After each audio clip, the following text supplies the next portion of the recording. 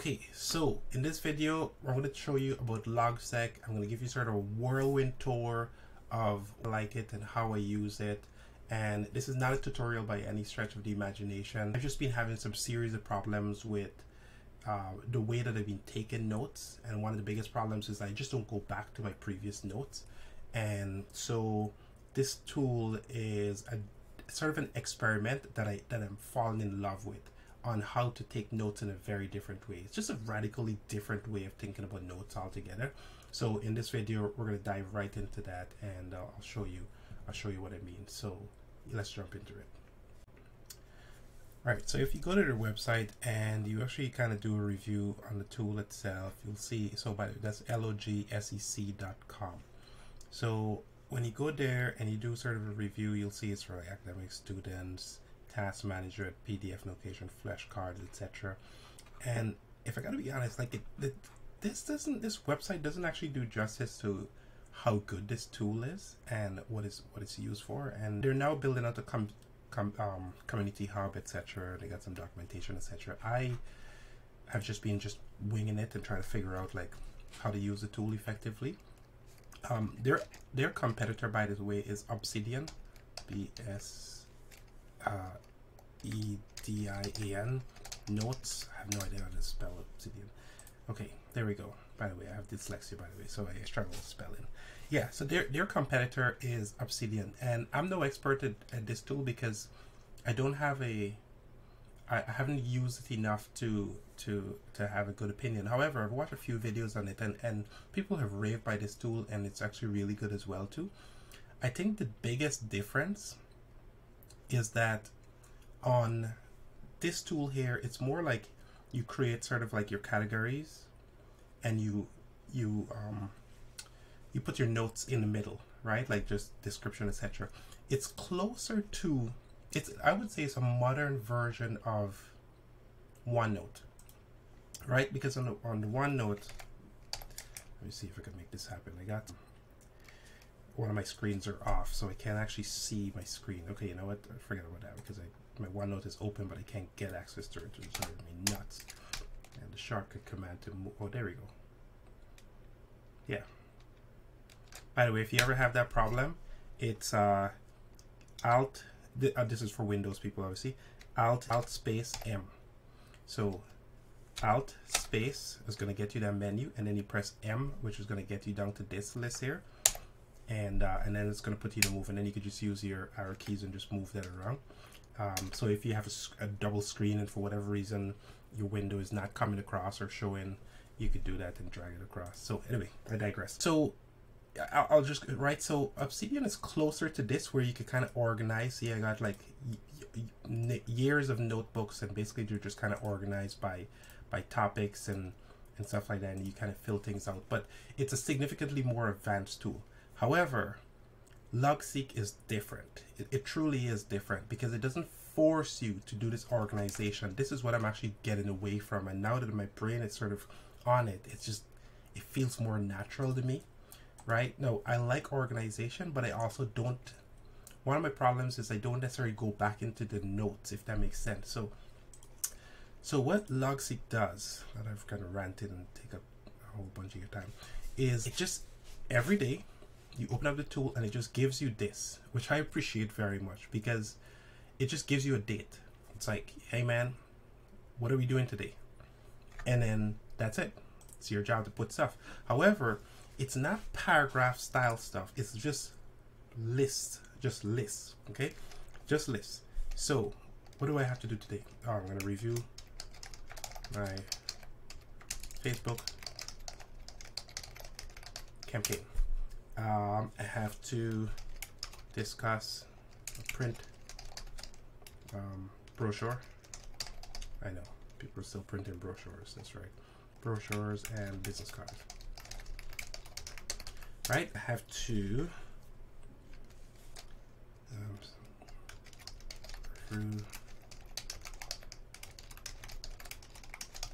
okay, so just lists. Okay, now let's just say for Facebook campaign, right? So it just allows you to get things off your head right off the top, which I really appreciate. Then you could just come in here, press tab again now, And I could say now, okay, for this review campaign,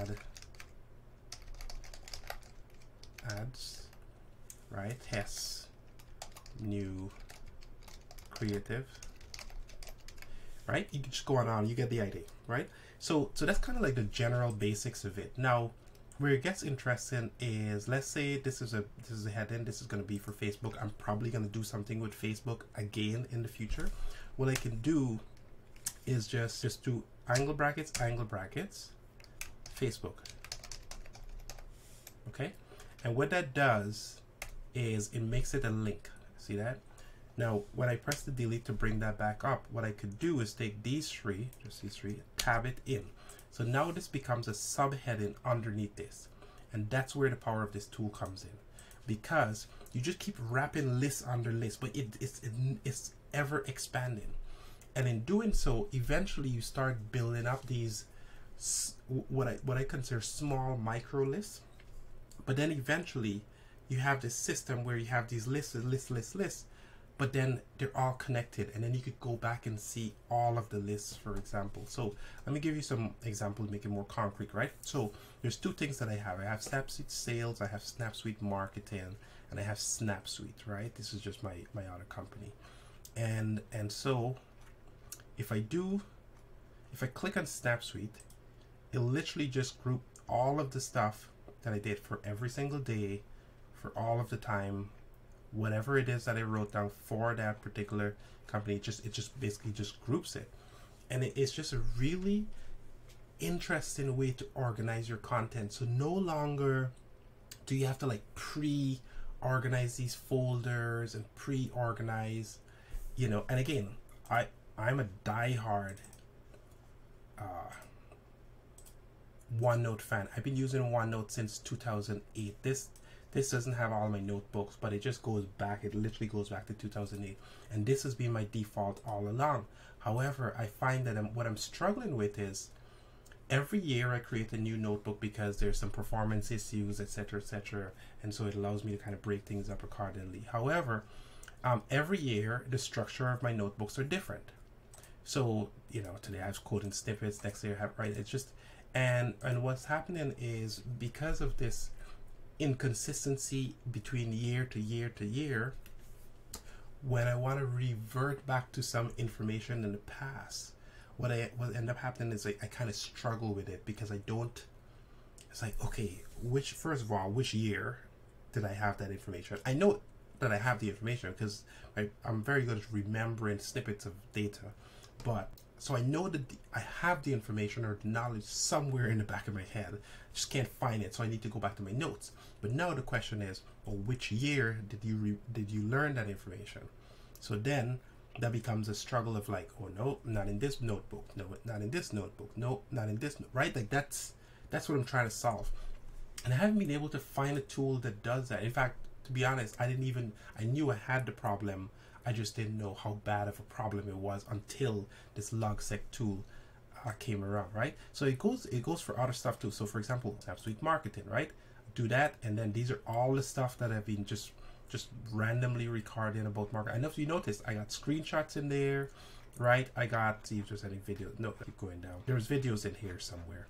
But actually, let me go back to this because I'm sure I recorded some videos. Yeah. So if you paste the YouTube video, it shows up like this. If you can take screenshots, standard screenshots, right, and just drop them in. But here's what's crazy about it. All of this stuff, it just sits locally on your computer, and you have to be very organized about this part specifically. It's not the best for this, and I'll be honest with that. It's just, I'm not saying that it's, you know, all, you know, flowers and roses. So that's not what I'm trying to find for you. I'm trying to get to you, right? So here, so I have underscore notes, right? So what I've done is basically just created a notes thing, and then what it does on your computer is that it creates this. It creates assets, which are actually just all of the screenshots. So the cool thing is that you could see the thing with OneNote is that whenever you paste a screenshot or something like that inside of there, it's in there. It's like it's just sucked in. However, here, when you paste a screenshot, it's actually just organized on your computer into these folders called assets. And on all of the pages The pages, by the way, are those that link thing that I showed you. So actually that's not true. These are pages here, which is slightly a little different. It creates its own pages, but here, if you go back to, now I'm trying to figure out which one it is. Somewhere. Journals. That's what I'm looking for. Yeah, here. All it is just a bunch of text files that is created on the phone. I could open up any one of these. Hopefully there's no private information inside. And it's going to open it up in Notepad. Oh, of course, on the other screen. Oh. Alt space M. Guys, remember that command. It's important. It's important for my sanity. See that? Enter. And then that'll stop it from, get back your mouse to regular. So yeah, so see that? It's just text. That's all it's doing. And it's smart enough to take this text, organize it, and then put it into this format. So not that you really care about, maybe you do, maybe you don't care about like owning your own data, but this is a format that could work, right? Because I actually, if I stop using OneNote, I don't have access to this information, but I could stop using this tool and still have access to my information, which I think it's important. It's important, right? So yeah, like I said, this is not a tutorial. It's just sort of a whirlwind view. Now here's what's cool about it. If I go to flashcards, no, if I go to graph view, it shows you this, and I don't know what to do with this yet. I don't know what to do with it other than it's cool. So right now it's just clustering a bunch of dates together, but it's also clustering information. You see, for example, like this, that's the SnapSuite marketing that I was just on just now, right? But see, if I could kind of zoom into it, it's like SnapSuite marketing, and there's some dates that are kind of clustered that are related. I'm not certain what to do with this other than it looks cool. And this is PhD Solutions, and see out here I got some fringe some fringe ideas, I guess. And yeah, GitHub. So the point is that you other than the dates, you should be like writing stuff, but it's helping you to kind of do something like cluster information. And I guess in the future I could be able to kind of figure out where my attention is being spent, because it kind of looks like a brain, doesn't it? Right? It's like neurons in my brain, if that's the right word. So yeah, now there is a whiteboard, which I kind of use sometimes. I don't necessarily use it as much, and yeah, I started to use it. I don't use it as much, to be honest with you. I actually prefer the Microsoft whiteboard for only one specific reason. It's clunkier and slower. I'm digressing a little bit here, but I prefer the Microsoft whiteboard for only one reason, and that's because the pencils are visible all the time, which I appreciate. So that's the reason why I don't use this, but it's great. It's a perfectly fine thing. You could use this here, you could color, you could do whatever.